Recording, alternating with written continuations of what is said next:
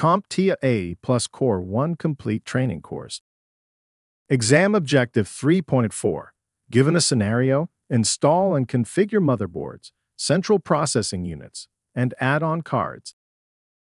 Motherboard connector types. This video will have us exploring the various types of connectors found on motherboards.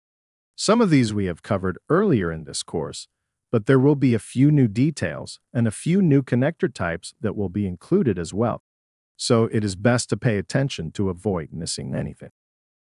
With that said, our first motherboard connector type will be PCI. Peripheral Component Interconnect, or PCI for short, is a standard expansion connector or slot that is commonly found on older computer motherboards. These slots enable users to connect various expansion cards. Examples include sound cards for improved audio output, network adapters for seamless internet connectivity, and graphics cards for enhanced visual performance. While PCI slots are gradually becoming less prevalent in modern motherboard designs, they retain significance in legacy systems and specific niche applications where older hardware configurations persist. Moving on, we have PCI's more contemporary replacement, PCIe or PCI Express. In recent years, PCIe has risen as the leading standard for expansion slots in modern motherboard designs, replacing the traditional PCI architecture. The PCIe interface boasts several advantages over its predecessor, notably providing significantly higher bandwidth and faster data transfer rates.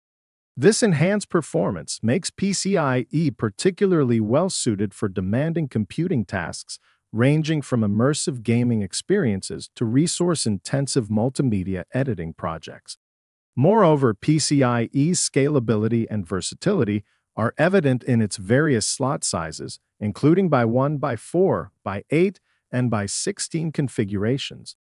Each designation corresponds to the number of lanes allocated for data transfer, allowing for tailored connectivity solutions that cater to diverse hardware requirements.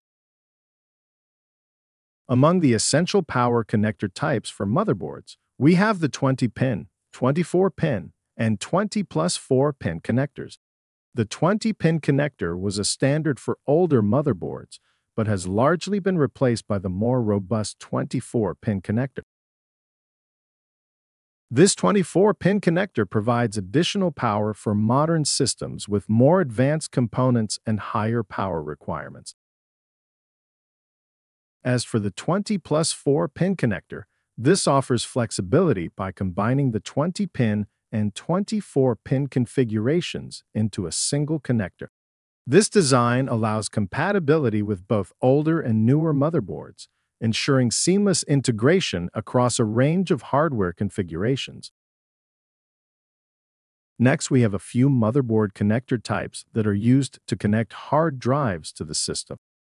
Serial Advanced Technology Attachment, or SATA connectors, are one such connector type. They are used to connect storage devices such as hard disk drives, HDDs, and solid-state drives, SSDs, to the motherboard.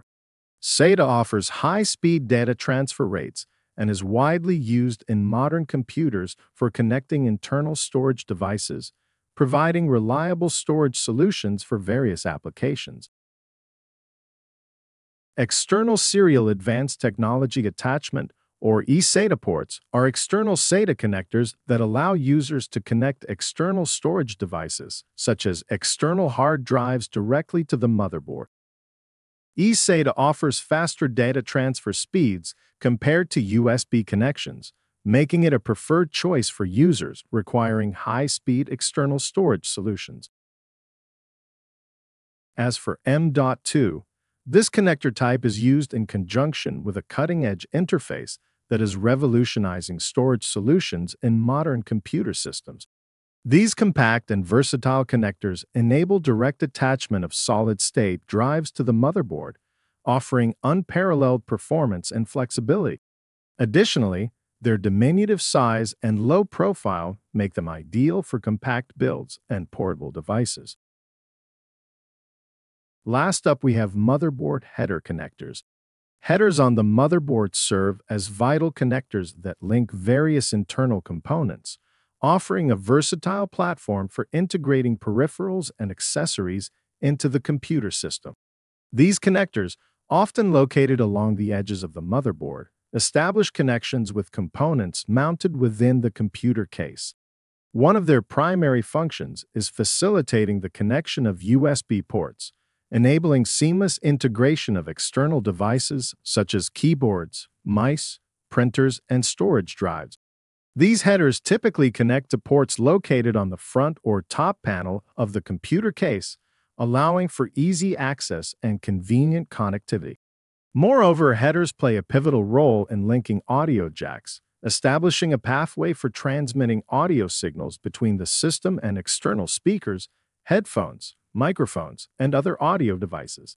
These connectors typically link to audio ports located on the front or top panel of the computer case, providing users with immersive audio experiences while engaging in gaming, multimedia playback, and communication. Front panel headers on the motherboard enable the connection of essential controls, including power buttons, reset buttons, and LED indicators, directly to the case. By linking these components to the motherboard, users can conveniently manage system power, perform resets, and monitor system status from the front panel of the case. Additionally, headers for fans provide a means of connecting case fans, CPU fans, and other cooling components directly to the motherboard. These connectors facilitate system cooling and optimize thermal performance by regulating fan speeds based on temperature sensors located throughout the case.